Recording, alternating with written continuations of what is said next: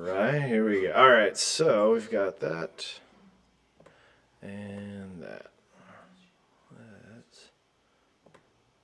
Ooh, whoops. I don't know if I meant to do that.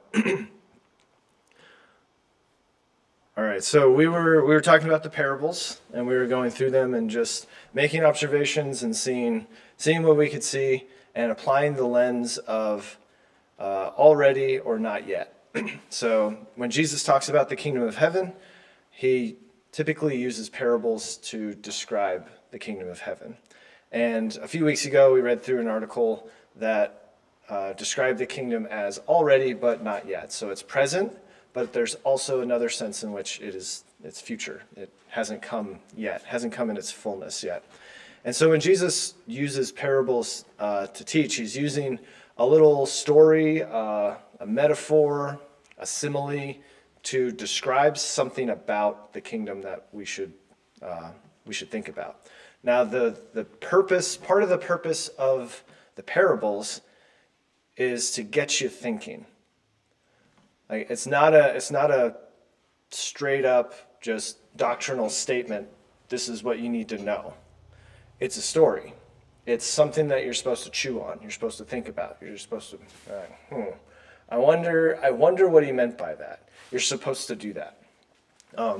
He's an itinerant preacher and teacher, and he tells these parables. It could also be translated as like riddle, is kind of the idea. And for depending on the audience, understanding was expected or not expected. There's like he tells his disciples, these things have been given unto you, and you already understand certain things. And with that understanding, more understanding will come. We talked about this last week. But for those that have hard hearts and don't want to understand, or they reject what Jesus is preaching, then even what they do understand will be taken away from them. And so that's like the seed that falls on the wayside, and the birds come and pluck it up. So he's telling these parables, and for some it'll enlighten, and for some it's a judgment. It's because you have eyes that see but don't see, and you have ears but you don't hear, you have hearts that are hard so they don't understand.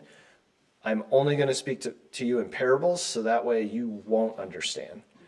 Because remember, as we're in like Matthew 13, and then the next few parables are in Matthew 18. Matthew 18. So much Matthew 18. And then 21. So I have the list of the parables up there. They're found in the Synoptic Gospels. So, he tells these parables, and like once you get to Matthew 18, he's like maybe a month or two away from his death.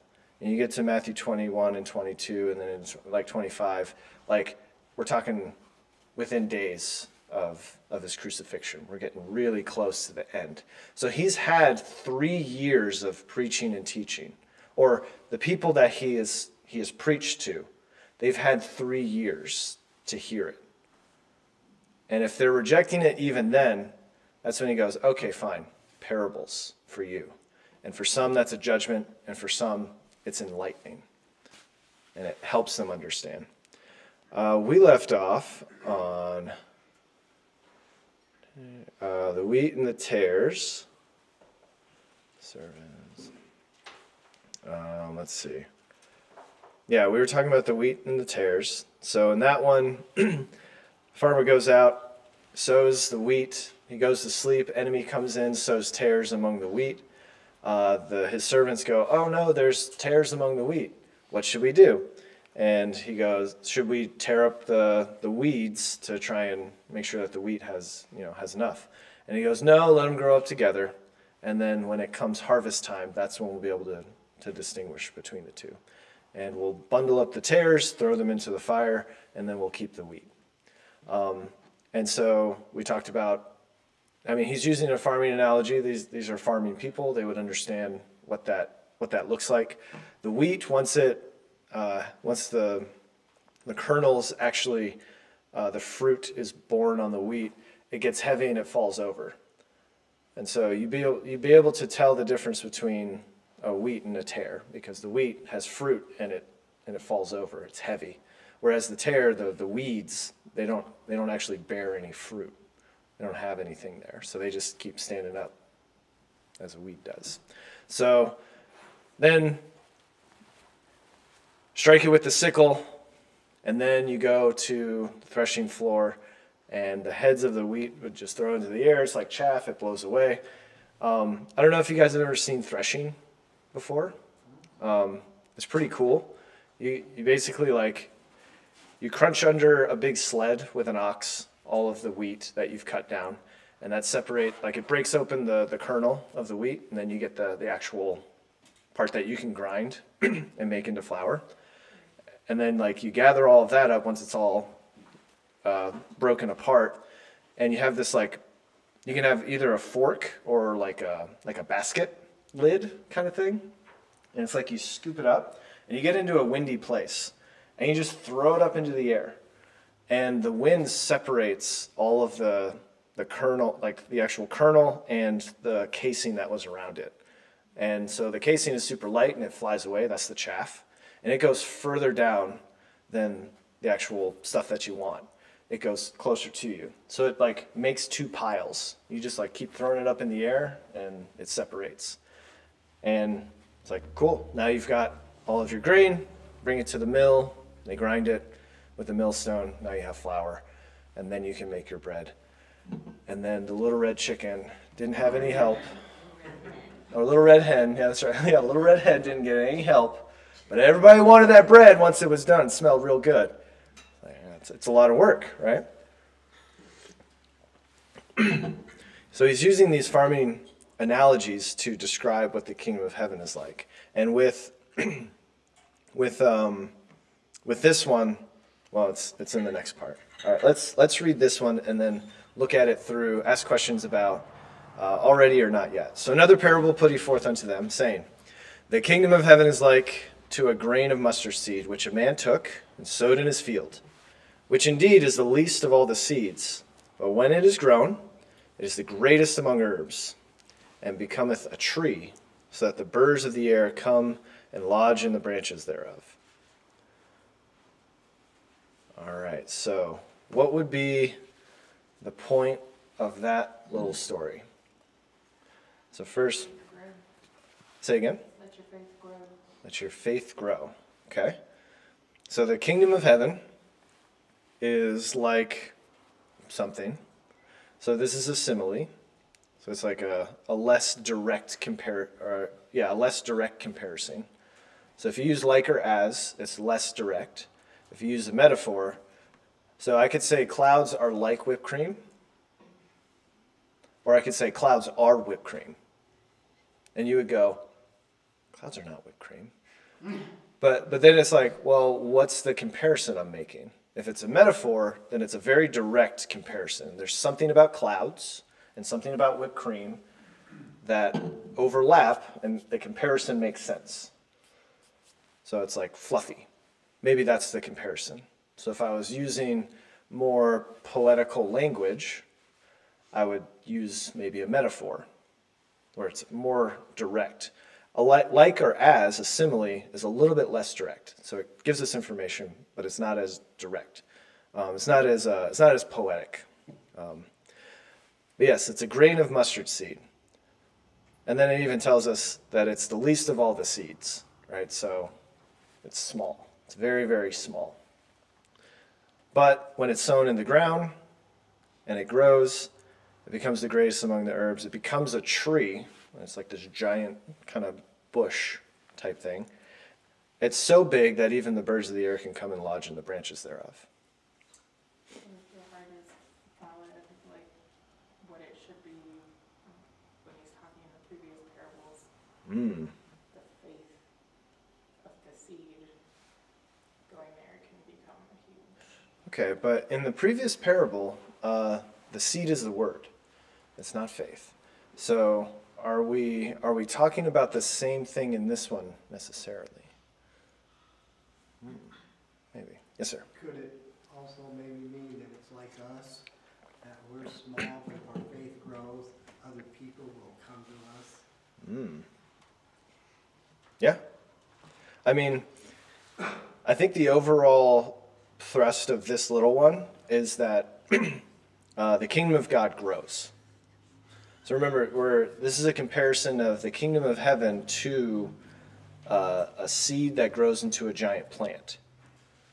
So at the very least, we're talking about growth.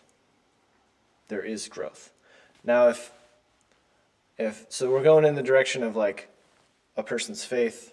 Like you guys are emphasizing an individual faith, right? Which that makes sense within the kingdom of heaven, right? The kingdom of heaven is made up of individuals who have faith. If they don't have faith, then are they in the kingdom? Like what's going on here? But it should be growing. I guess one thing that I would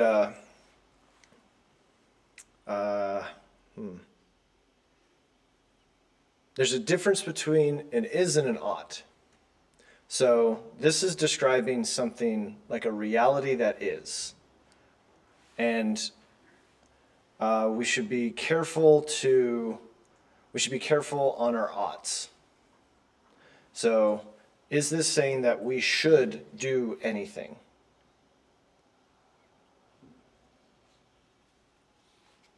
No, it's just describing what the kingdom of heaven is like. The kingdom of heaven is a growing thing. It grows. It grows. Now, since it came after this wheat and tares one, it's like, okay, would that be similar to when the master says, we'll just let it grow together?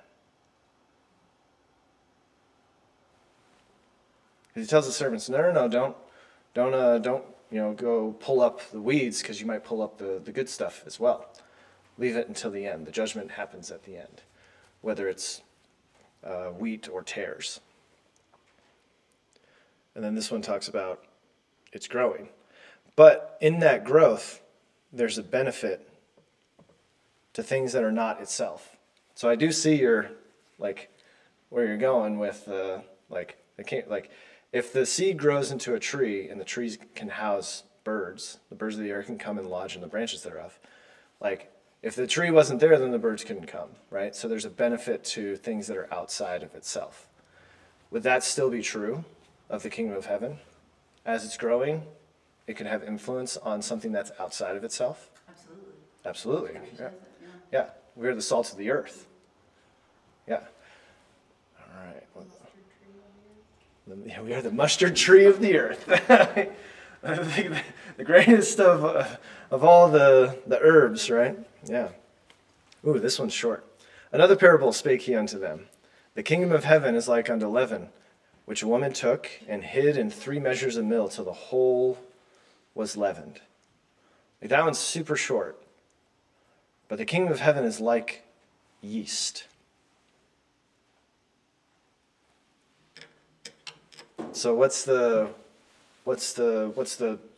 main point of likening the kingdom of heaven to yeast? It grows. Got any sourdough bakers in the house? I seem to remember we passed out a bunch of bread after VBS, right?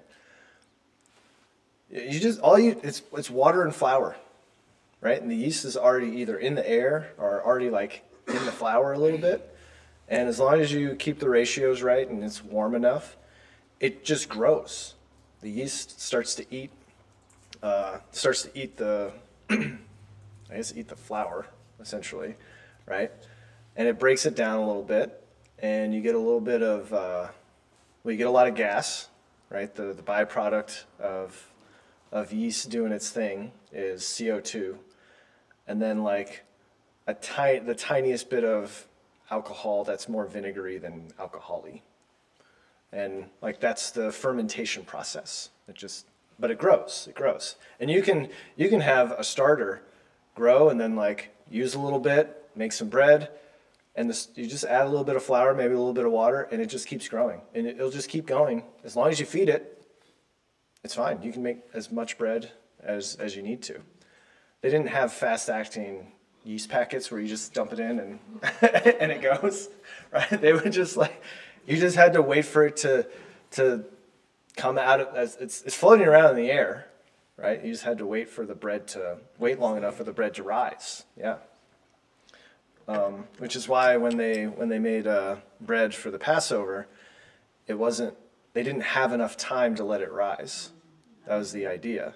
It's like, no, we're going to get out of here so quick that we're not going to wait for this to rise. You're just going to put your flour in there, knead it, throw it on the fire, let it bake. It's going to be flat, and let's go. It's time to go. Be ready to go. So the kingdom of heaven, again, I think this is another parable where it's just the kingdom of heaven grows, and it grows. Now, I think I interpret a little bit of a time element in here. I don't know. What do you guys think? I see a long time element for a mustard seed to become a tree. Mm-hmm. For leaven to become, to impact Three measures. Yeah. Yeah. It was leaven. There's definitely time aspect, and not just the time, but also like there's the leaven and there's the seed, but the things around it are benefited. Mm-hmm. So. Yeah. I mean, with bread, it's very clear, right? You're making bread to eat, right? But so I think the time element is an important element to think about. It's like, how long does it take for the kingdom of heaven to grow and to spread out over the whole world? Well, so far, 2,000 years. Long time, right? What's God's timetable? Is it short, or is it like, how much patience does God have? When Paul writes that God is not willing that any should perish, but that all should come to repentance, like people call him slack. Oh, he's just wasting time away, right? He's slack in keeping his promises. People might think that God is slack in keeping his promises. But should we think that? Knowing that the kingdom of heaven is like leaven. No, it's long-suffering. It's long-suffering. It takes a long time. So, and this is where, like, let's say I was going to preach these two parables, because they're very similar, right? We can talk about, once I get the main point that, okay, we're talking about, this takes a while. There's patience involved, right? We could talk about the long-suffering of God. We could talk about the patience of God. We could talk about the history of Israel and how long God was patient with Israel through so many different things. Just like, come on, let's get with the program. Kingdom of priests, let's go, come on. And he was so patient with them. Like, you could talk about patience. Now, I've gotten the main idea, and now I'm expanding on it as a preaching point. And with a preaching point, it's like there's your idea, which is like, let's say the idea would be, the first point could be, just like the kingdom of God, the kingdom of heaven is like leaven in that it takes a long time for the lump to grow and expand and have a loaf of bread. So God is very patient with his people. Example of God being patient with his people. Or the direct, that just came to mind, the quote from, I don't remember exactly where it's at, but where God is long-suffering and he's not slack keeping his promise. He's not willing that any should perish, but that all should come to repentance. Like, that's why God is so patient, because he's so loving. And you could talk about that. And it's all swirling around this idea of the leaven taking a long time to grow the loaf. But then to make it applicable to your audience, you could then go, okay, how long does your personal spiritual growth take? We could probably expect it to, we could expect it to take a long time.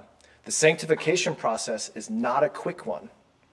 It's a long game. It's not a short game, right? So then, the next layer of application, what about your expectations on the people around you for their spiritual growth? And then we're back in Matthew 18, right? That person sinned against me. Yes, they did. What do we do with that?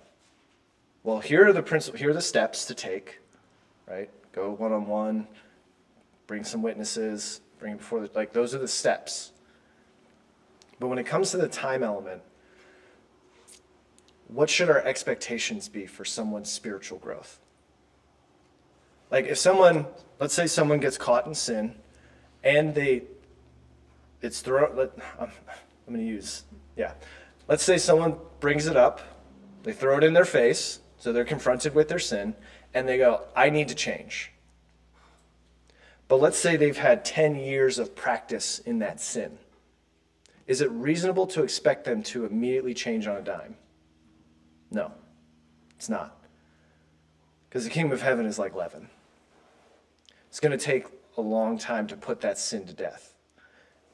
Now, should we put certain boundaries in place because we know that they've had 10 years of practice in that sin? And should we encourage them and try and help them maintain those boundaries? Yes, as they grow. But that growth is slow. And managing our expectations with that growth is important because the kingdom of heaven is like leaven. And it's like, boom, it's right back to the text. Like that's, in my mind, I'm going, okay, cool, this is what, like I'm like putting these things together if I were to preach it. But first, it's like, what is the main idea? What's the point of the parable? Once I get that, okay, now from that main point, what do I learn? What can I know about God? And what can I know about myself? And what can I know about my relationship to others? Like theology, what can I know about God? That will inform how I behave towards myself and towards others. And so it's like I'm thinking through those things. Yep. All these things spake Jesus unto the multitude in parables, and without a parable spake he not unto them, that it might be fulfilled which was spoken by the prophet, saying, I will open my mouth in parables, I will utter things which have been kept secret from the foundation of the world. Then Jesus sent the multitude away, and went into a house, and his disciples came unto him, saying, Declare unto us the parable of the tares of the field. So now, the crowds are gone, and it's just his disciples. And he's like, cool, I'm going to give you the interpretation. Because remember, all he did was tell the story. And so then it's supposed to get you thinking, I wonder what that person represents. I wonder what this thing represents. You're supposed to fill in those blanks and see if the interpretation works. So he said, he answered and said unto them, He that soweth the good seed is the Son of Man. So it's like right here. Oh, Jesus. The field is the world. The good seed are the children of the kingdom, but the tares are the children of the wicked one. The enemy that sowed them is the devil. The harvest is the end of the world, and the reapers are the angels. So he gives you exactly what everything represents in the parable. As therefore the tares are gathered and burned in the fire, so shall it be in the end of this world. The Son of Man shall send forth his angels, and they shall gather out of his kingdom all things that offend, and them which do iniquity, and shall cast them into a furnace of fire. There shall be wailing and gnashing of teeth. Then shall the righteous shine forth as the sun in the kingdom of their Father. Who hath ears to hear, let him hear. So this is definitely a not yet. Right? Because this is talking about the final judgment. This is talking about, all right, you have the children of the kingdom and children of the wicked one in a different kingdom. The enemy sowed that, but they grow up together until the end. And what's interesting is he assumes that the kingdom of heaven is all-encompassing. So the harvest is at the end of the world. The reapers are the angels. Let's see. Verse 41, the Son of Man shall send forth his angels, and they shall gather out of his kingdom all things that offend, and them which do iniquity. So,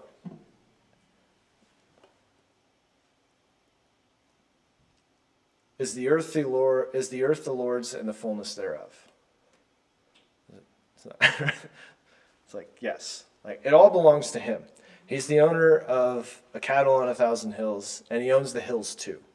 Like, it's all his. It's all under his authority. So all of these things are going to grow at the same time. And I think the kingdom will spread out and conquer more. It'll be slow, but it'll conquer more and more of the earth. I think that's what those two parables about the mustard seed and the loaf are getting at. There's growth. There's growth. In this one, there will be a final judgment. And we can count on that. And God's not slack in keeping his promise. Again, the kingdom of heaven is like unto a treasure hidden in a field, the which, when a man hath found, he hideth, and for joy thereof go and selleth all that he hath, and buyeth that field. What's that getting at? That's how precious it should be to us. Should be. That's, So, I guess I want to get away from the should. There's a part of me that, like, I agree. That's how we should view it. Because it is. It's not That's it. whether Yes. It is valuable. To us, it Yeah. should be. So, but the parable illustrates someone who gets it, Oh, then it is. right? It is, exactly. In our heart, like, Yep, so that- it's we should be hiding our treasures in the field. In Mm-hmm. heaven, we should be storing our. So I think what he's getting at is there was, in the ancient world, if you had if you had some money, some people would, like, it's like, cool, I want to have something to give to my children. They would just bury it in a field. They would just hide it. And the idea here is, like, someone found it. And they're like, oh, like, this is like buried treasure, right? It's like X marks the spot. It's kind of similar here. So there's a treasure, it's worth a lot, it's high value, right? And someone finds it. They're so stoked about it that they sell everything that they have just so they can buy the field in which it's buried, and then it's theirs. So there's an idea of joy because they found something that is of value. They have to understand that it's valuable. And then there's a cost, right? They sell everything that they have and buy the field. And then they get whatever it is that's in the field. So but what's assumed in the story is that the man understands the value. And so again, like, I agree with your conclusion. That should be our mindset. But again, like, if I'm thinking through, okay, I want to understand what it means and then get to an application through, like, the application is kind of the final part. And you already jump into it, which is great. But it's like, I want to slow down and work through, okay, because part of the point I could make if I expand this out a little bit is the attitude of the man that finds the treasure. And in the story, we see that he has the right attitude. He sees it as valuable. But then another preaching point could be, not everybody sees this as valuable. They stumble over the treasure all the time, and they never see it. Yeah, he's talking to Jesus face to face, right? It's like, whoa, people, and man, now that, like, this just popped in my mind. See how it strikes you. It just popped in my mind, so I don't know if it's a good thought or a bad thought. We should analyze it, maybe. But he just talked about he who has ears to hear, let him hear. He who has eyes to see, they won't see. So he's been preaching about the kingdom for 3 years. Some people see it. Some people don't. This man sees it in this story. And, like, it's almost like, he sees it and he gets it. And he's like, I need to get rid of everything else that's important to me just to get this. Everything else is not important compared to the value of this treasure. Like, that's the mindset. But there's plenty of people that don't see it that way. They don't see Christ as anything special. Like the rich man who Like- didn't give up his thing. That's right, just like the rich young ruler. Just, they don't see it. So that could be a point where it's like, this man saw the value, but a lot of people don't. That could be one maybe point, and maybe have an illustration from either from the Bible, like the rich young ruler, or just from maybe interacting at the state fair, talking with people, where it's like you see these, you talk to these people, and you can see that they're understanding, but there's something else in their life that they're holding as a higher value than the treasure that they can find in Christ, and that they can find if they entered the kingdom of God. And they're like, not willing to give that up. It's like, okay, well then you're not going to have the treasure that's in the field. And it's worth giving everything else up for. And that would be like the next application, right? It's totally worth it. Why is it worth it? A, B, C. Here are the reasons why it's worth it. That was the first bell. All right, and then this one I think is very similar. Again, the kingdom of heaven is like unto a merchantman seeking goodly pearls, who, when he had found one pearl of great price, went and sold all that he had and bought it. So again, selling everything for this one valuable thing. It's like this one thing is of such great value that everything else, by comparison, is not important. That's what the kingdom of heaven is like. That's what it's like. And when someone gets it, they're willing to make that sacrifice. They're willing to sell everything that they have to make those changes. Now, how would that apply to someone who's already in the kingdom? Or could it apply to someone who's already in the kingdom? Continuing to lay up treasure in heaven and not Yep. give up your earthly desires to Pursue holiness and So this could be do others to it. yeah, and you're growing in your Christ likeness, you're growing in your sanctification, right? Because the more you, Rewards. so it's I guess in fancy theological terms, it's like you have your justification and your sanctification, right? Just you're saved. Like that's justification. You are made right before God because of what Christ accomplished on your behalf. There's nothing you could do to earn that. There's nothing you could do to add to that. It's like it's already done for you. You have to receive it. That's your justification. When you stand before God, God doesn't see you and your sin. He sees Christ and his righteousness. It's glorious. Like, praise the Lord, hallelujah, can I get an amen? Like, what's going on here? That's justification. Now, for you to actually look like that takes a long time and growth and being confronted with sin and making changes and repenting of sin, right? So imagine that pearl of great price is another truth that you weren't aware of. Absolutely, that should happen every time we read our Bible. Every time we read our Bible, every time we hear a sermon, every time. It depends on where our heart is. Again, going back to the first parable of the seeds and the soil, or this parable of the seed and the soils, the different soils. We're going into the next one. Yeah, right. So see, they all kind of fit together. They're all swirling around the same ideas, right? But if let's say that pearl of great price, you hear this sermon and it just like hits you in the heart, and you go, "Man, I need to change something." Well, what are you willing to give up to make that change? It doesn't necessarily have to be about salvation. It could totally be about your sanctification. Because day by day, you're either feeding your spirit or you're feeding your flesh. And if you want that spiritual growth, then lean into the spirit instead of into the flesh.